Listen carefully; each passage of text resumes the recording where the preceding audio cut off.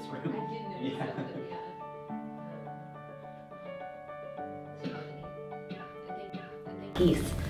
So this is what a lot of people call the Hitler's urinal, and as you can see, it doesn't really look like a urinal. It's actually just a piece of tile that is mounted on kind of a plaque, and at the bottom it says Hitler stood here.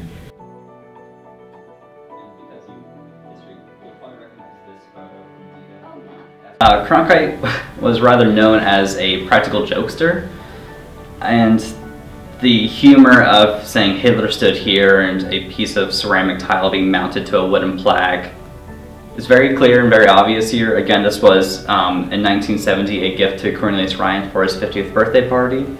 The only thing saying that this is exactly what it is on this letter from Cronkite, so that there's a bit of skepticism behind it and about the provenance of it.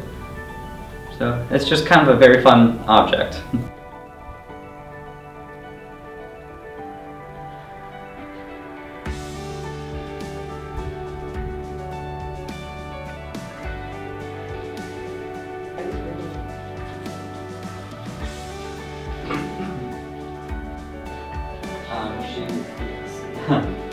She is a very big reason. His nickname was Connie.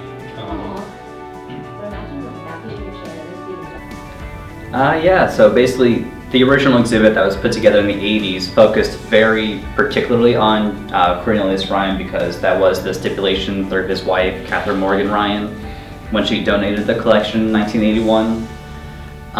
So our focus has really been to continue focusing on Ryan. For example, this is his desk and his chair, as well as his map that he used. He drew all these lines. These are the Normandy beaches and the troops and movements and landings on D-Day, June 6, 1944.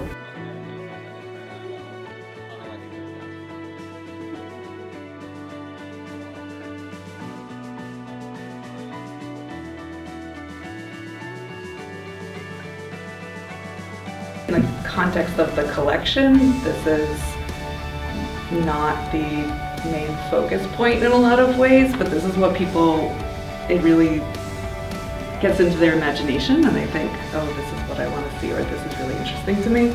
But the collection contains literally thousands of questionnaires from people who were in D-Day, in Market Garden, and they wrote about their personal experiences.